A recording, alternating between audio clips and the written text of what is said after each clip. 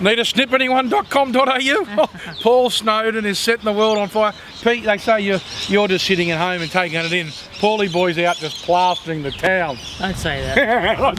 I won't sleep tonight now. No, he said, mate, I'm investing. Mate, a great thrill for, it certainly was. Not just you and Paul, but the family and everything. It's a super thing. Great for racing. Great for everybody. It was well promoted. It was a huge crowd there. Good day for all, especially for us on the day. Red Zell. And even with the slaughter holder being in with James Herron and his team. Topped it right up. It was a great result for everybody on the day. Well, you can't rest on your laurels. No. You're taking 3 to Caulfield this week, Pete. You got 2 in the Gothic Stakes.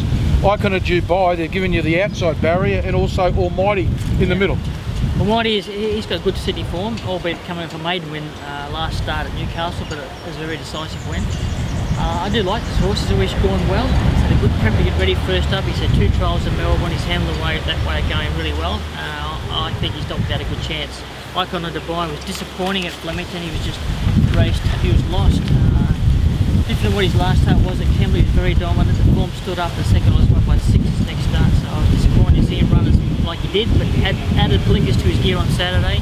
Worked a lot better in them, so hopefully we see a better run from him on Saturday. Now in the Tristark, you've got Ravi. You see just behind us, see the road? That's where Ravi's starting from. That's been kind.